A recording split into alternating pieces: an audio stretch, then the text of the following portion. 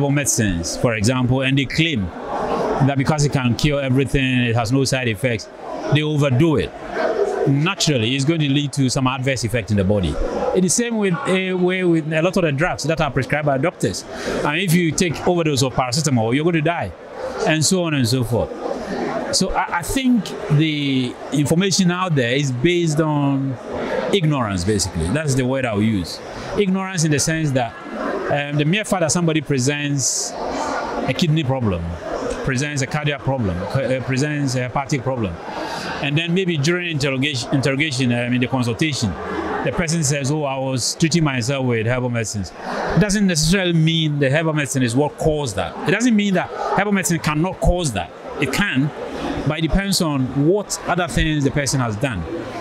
Was the person taking some over-the-counter medications, for example? That is possible. So there are a lot of confounding variables, and not until we can see scientific proof in the literature which says that overconsumption of herbal medicines over prolonged periods is what is causing these problems. I mean, as a scientist, I will not accept that. Wow, wow. Thank you very much. Thank you very much for your time. Okay. Yeah.